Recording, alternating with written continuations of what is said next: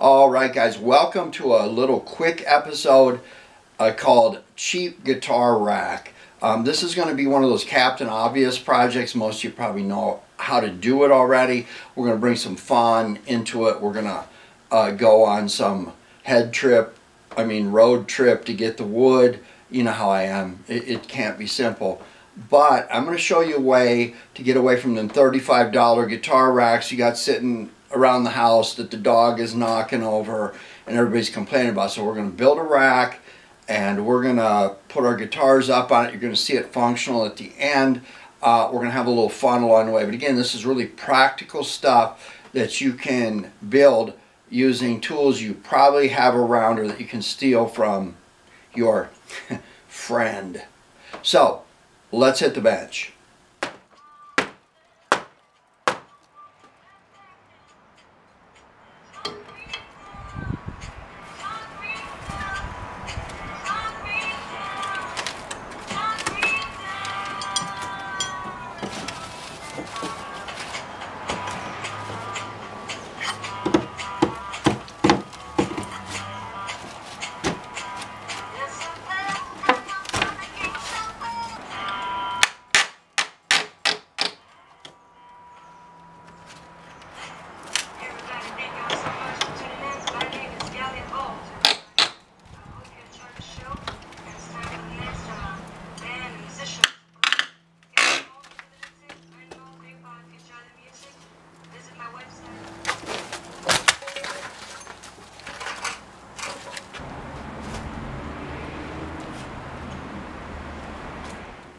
Alright guys, we're outside, we're at home now. I've got my sawhorses set up and I kind of want to show you what we did. We got two boards here adjacent from each other. You saw me removing them and a couple problems with them for using them for what we're going to use them. First off, when I cut the ends, you're going to get this color here. That's going to stick out like a sore thumb.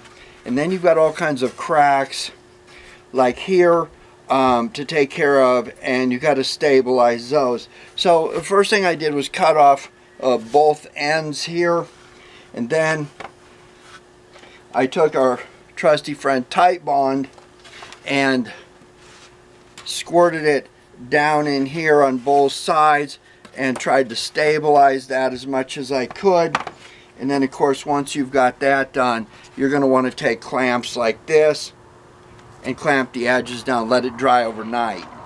Yeah, so when it's morning, first thing you want to do is take your clamps off, and then let's switch these around and we'll figure out what I did. Again, I'm ill prepared for this episode, but we'll swap these around. It's going to be a fairly short episode, so that's all right.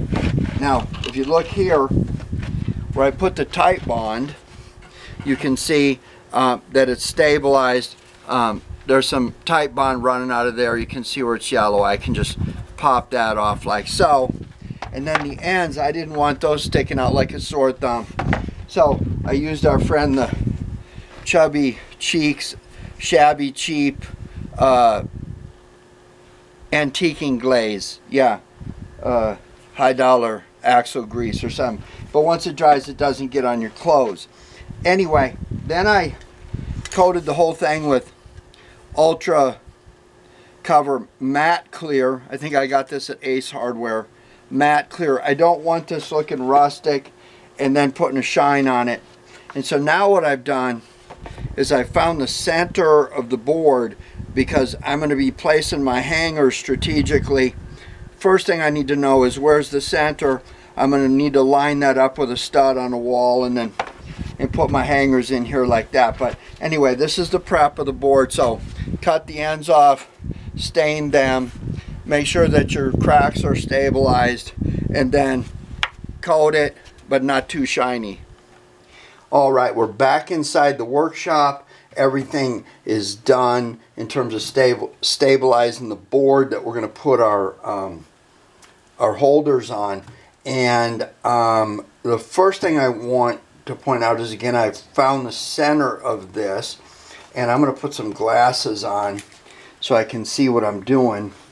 But I want to find the center of the board this way. We've already found it this way. I want to find the center of the board this way. That's going to come in handy because we're going to have to mount this on a wall. So we're at about 140 millimeters, or 5 5/67/500 of an inch right there. So you know what I think. I just take my election pencil, 140, that means 70.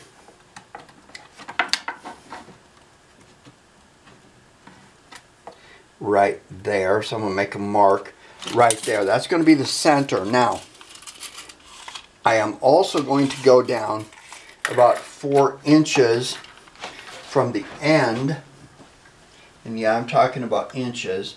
After I make the 4-inch mark, again, I'm going to find my 70. See, I float right between the metric system and the English system, like at will. It's almost like I'm a major league pitcher that can throw both ways. I'm kind of really that awesome. So 4 inches on both sides. You can't see this side, but come on, I don't get enough hits to move the camera that many times, even though I'm going to bump it right here. So what do you know, we're perfect right there. So I'm coming in off, I know where the center is, this way, and then I'm 4 inches off of the end. Now, why do I want to be 4 inches off the end? Well, because a headstock, I don't want the headstock to be sticking off the end of the board. So I want it to be, hey, look at this one. I'm building this one up right now. You're going to see this in another episode. This is laminate. I just got some boards that I liked and put them together. It's going to turn out nice, and we're going to figure out how to stain this in an episode that's really going to freak you out coming up pretty soon. But anyway, when this lays on here, I want to make sure that I'm not overlapping the end of the board, so you get the idea.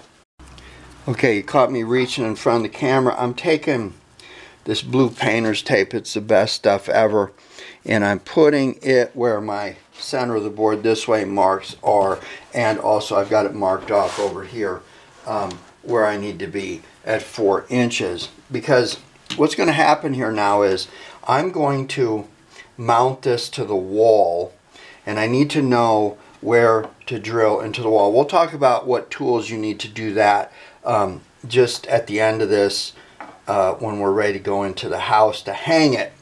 But anyway, now I'm going to show you possibly the coolest thing you've ever seen in your whole life besides me. So you know the typical wall hanger for guitar comes on a block of wood. It's got this fancy foam thing, and you turn it, and it's got 2 holes, and it's got some screws, and it falls out of the wall, and it's about 15 bucks. And yeah, it's half the price of a stand, but I want to show you the coolest thing you've ever seen. Look at this. You know what this is? It's got 2 holes. Check this out. This opens up like this. Can you see that? It closes up a little bit. So if you had like a cigar box guitar with a without the headstock, it would fit. If you had a big wide guitar, a bass or something, it would fit. Look at that. Fully adjustable. And you know what? You know what this cost? I got 10 of them to the door.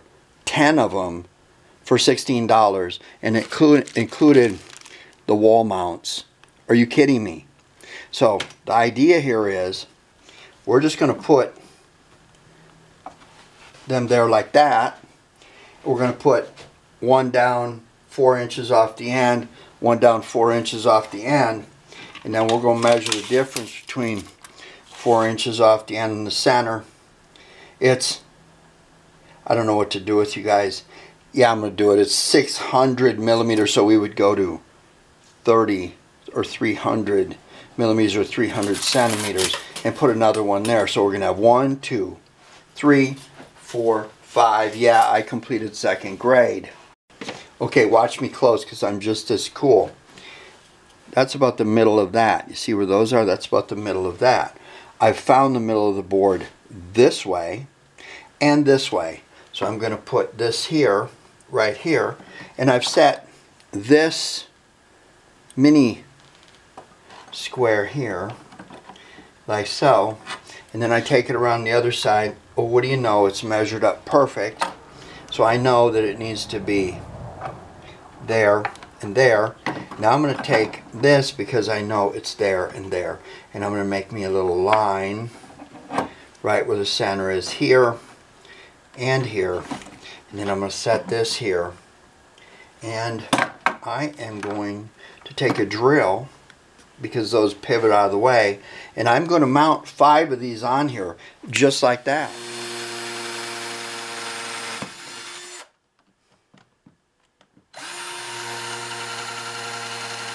Okay, the holes are drilled. You saw me doing that. Now look at the awesome hardware that comes with this. Again, 10 of these, $16. That's $1.60 a piece delivered to your house. There's foam, I mean, Mr. Safety would give these a 10. But look at the quality of this. All these screws ready to go, long enough, perfect size.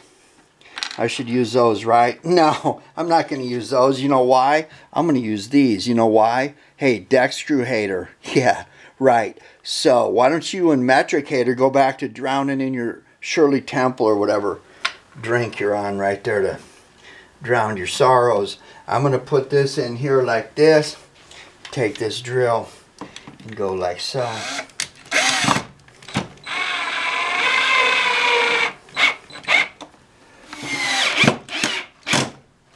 Alright, check this out. In the amount of time it takes Bob Log III to compose someone a birthday song, I have a 5-port station, whatever unit you want to call it.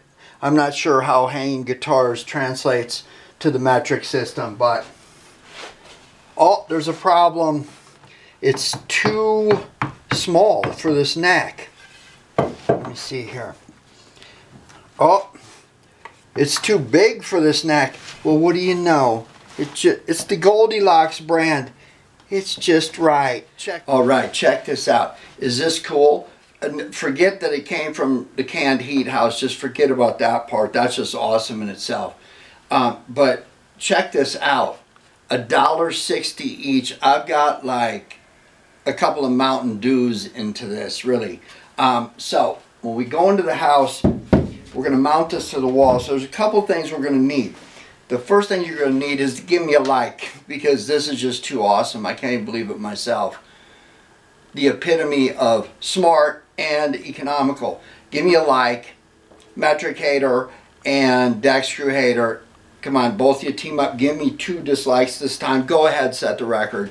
Give me a like, subscribe, and hit the notification bell. But when we get in the house, you're going to need a tape measure. If you don't have a Mero tape measure, I don't know what to tell you. Maybe if you write me a nice note and tell me how wonderful I am, I might send you a sticker. You are going to need a level. You don't want this hanging on the wall all cockeyed. You are going to need a countersink tool. You do not want the heads, the tapered heads of your deck screw. That's right, we're going to use deck screws to mount this, sticking out. So you're going to want to taper that hole where it goes in through the wood. You're going to need a drill bit that's just a little bit smaller than your deck screw, and you're going to need a screwdriver. You notice I have 2. The last thing you're going to need is a way to make sure that this is mounted to the wall. Now there are things in the walls called studs. They run axially or vertically, and you're going to want to find those to mount this. The last thing you want is all your guitars crashing to the ground and costing you a bunch of money, because saving money is not really saving money if all your guitars are on the ground. So they got this thing called a stud finder. You see this? You push this button, you run it against the wall, across the wall, the surface of the wall, and you start off by pushing. You'll see a green button come on. Can you see the green button come on? There it is. Now when you find a stud, the red light will come on because there's an arrow right here.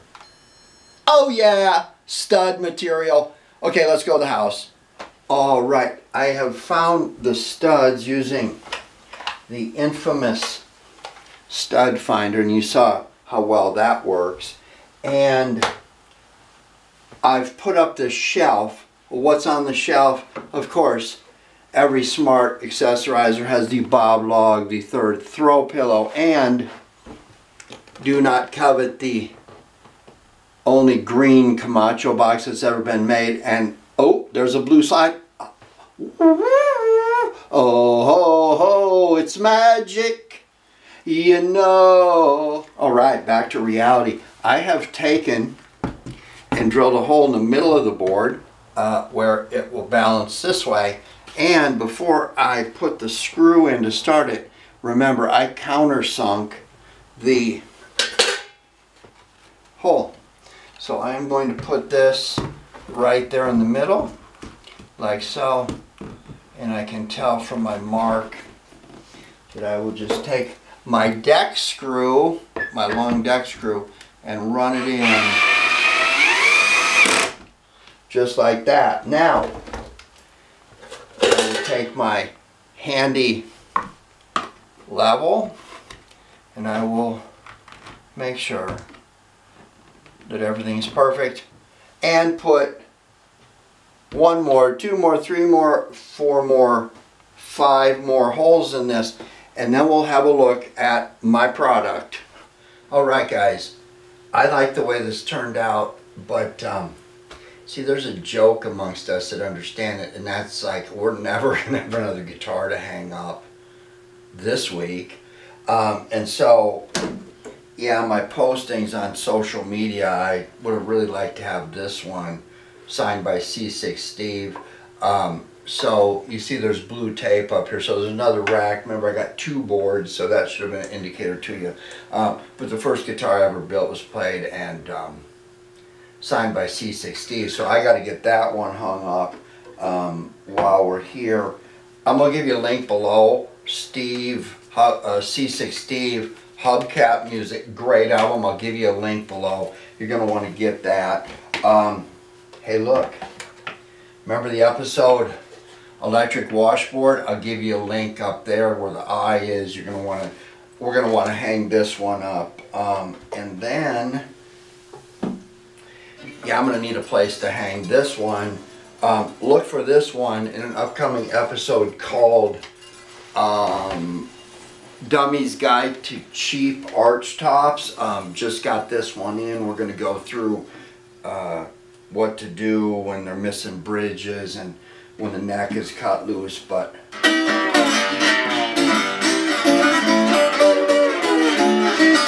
that one's not that bad. So anyway, had a good time with this project. Easy money. Get the links below. I'm going to give you the links to the hangers, the really economical hangers, and I got a couple funny episodes coming up, so look for them. Don't forget to give me a like and a subscribe, and I don't think there was anything for a metric hater to hate in this one. Yeah, there was plenty. That's a cubit, right? See you next time.